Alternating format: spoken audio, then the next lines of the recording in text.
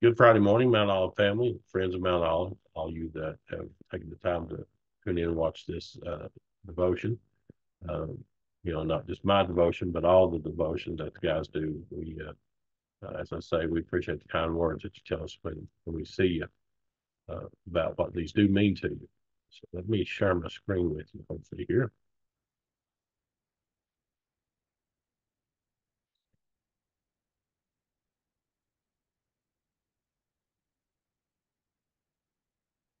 Okay.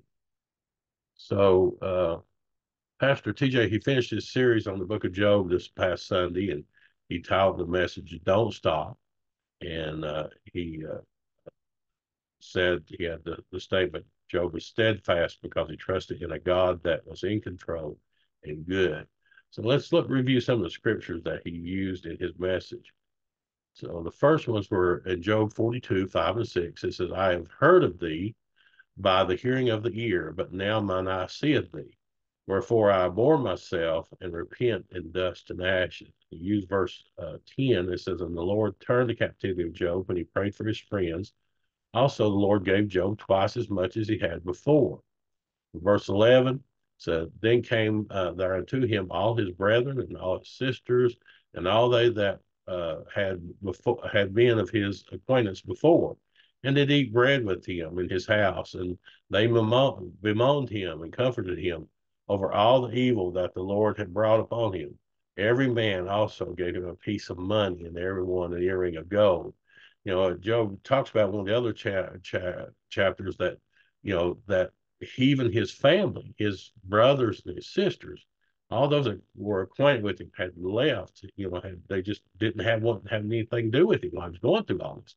But after this, they came back and they rewarded him. Uh, you know, they said he gave him some money and one earring of gold, which was a custom, as Pastor TJ said, in the Middle East. Verse 12, it says, "So the Lord blessed the latter end of Job more than his beginning, for he had 14,000 uh, sheep and 6,000 camels and 1,000 yoke of oxen and 1,000 she asses." So he doubled his holdings there. And verse 13 says, "And he had 7 sons and 3 daughters. And after this lived Job 140 years, and he saw his sons and his sons' sons, even 4 generations. So Job died, being old and full of days." And then he used James 5:1. It says, "Behold, we count them happy which endure. You have heard the patience of Job, and have seen the end of the Lord, that the Lord is very pitiful and of a tender mercy." Now, Pastor TJ, he started his message with 3 things about Job. Let's look at each one of those and see how they apply to our lives.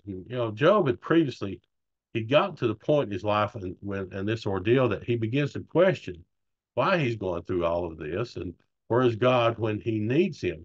Let's go back to chapter 23 and verse 3 and 4 says, "Oh, that I knew where I might find him, that I might come even to his seat. I would order my cause before him and fill my mouth with arguments." So Job's saying, if I knew where God was, I'd go ask him. I want to know why all this has happened. But if the first thing that the pastor said was that he confessed. That was in verse 5. And verse 5 says, "I have heard of thee by the hearing of the ear, but now mine eye seeth thee." So after God answers Job in chapters 38 through 41, you get a chance to go back and read those. Those are great chapters. Job has to confess that God has not been absent and not been attentive to his prayers, because he had heard God. He was heard by God in his with his own ears, and he's even experienced God. God has come to him and has been and spoke to him. Many times, when we go through different trials, we seem like we are all alone and God is far from us and nowhere to be found. But as I and others have said in the devotions in the past, that God is always there and that He will never leave us or forsake us. So, like Job, we need to confess that we were wrong in our thoughts and perceptions of God. We confess as we see we were wrong. The second point that he made, he says he repents in verse 6, and he said repentance is the key. So wherefore I abhor myself and repent in dust and ashes. Now, notice I underlined the word abhor. We haven't had a Hebrew word study in quite a while. So here the word abhor in Hebrew means to reject or to retract. So Job is saying he rejects, he retracts all the things that he has said and even thought about this situation. He is repenting of these things to get back in a right relationship with God. Now, just like Job, sometimes we need to repent of the things that we might have done that got us in the mess we're in, or just came out of. Like Job, we must see our errors, our mistakes, and our sins, and repent to get ourselves back uh, in that right relationship with God. As Pastor said, repentance is the key. And number three, he said he prays for his friends. Verse 10, that's he calls that as suffering. He said praying for others is a key. Verse 10 said the Lord turned the captivity of Job when he prayed for his friends.